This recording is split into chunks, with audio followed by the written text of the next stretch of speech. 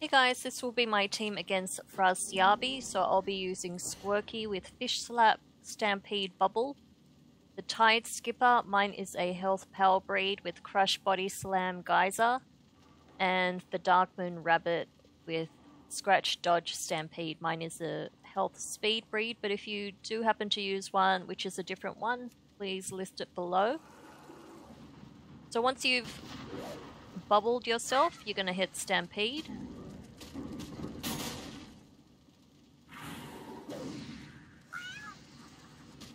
Ideally you want Squirky to live through one round when the second pet comes in, because you want to be able to set up Stampede again. So once the first pet dies, and if you have 192 health, then you're guaranteed to live through one more round. So that's exactly what you want to see. See how we go today. So far so good. One more Fish Slap. Oh, there you go, 192. Beautiful. As Con the Fruiterer says. Okay, so here you go, Stampede. This sets it up for when the second pet comes in.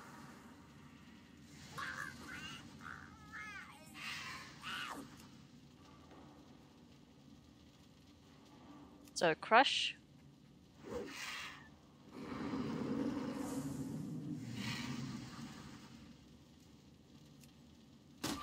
Body Slam. Then I'm going to set up Geyser when I can.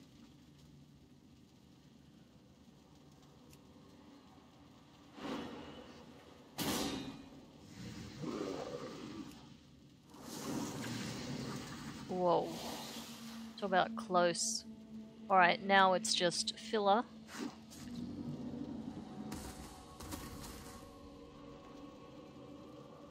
Going to dodge here, then set up Stampede.